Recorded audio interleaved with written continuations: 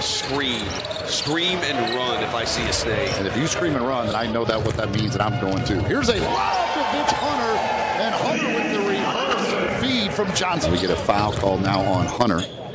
There you see that lob from Johnson to Hunter and the finish. Jalen Jones. Jones the other way, runs right into Marcus Teague, and he takes it away. They send it ahead for Rab. Lob for Burrell.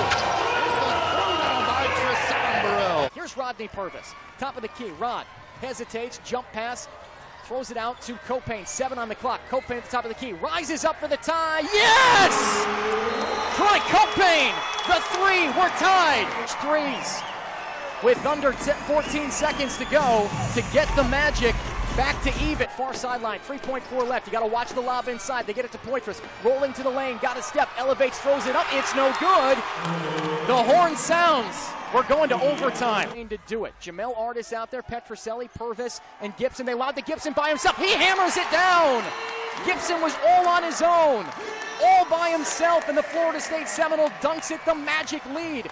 McCall coming off a 16-point game the last time they were out when they lost to Rio Grande Valley. Cameron Oliver with the right-handed tomahawk. One of the two-way players is big-time throwdown, Thomas Wimbush. I like him. 46-44. The Flyers are heard lead. Speaking of flying, how about that, Alex Slamder? Love it. Wow. And the rebound ahead of the nets. Milton Doyle crossing the dribble. Lays off for Murphy, and the strong finish. The leads to 11, 68, 4:35 to play in the third. This is NBA G League basketball.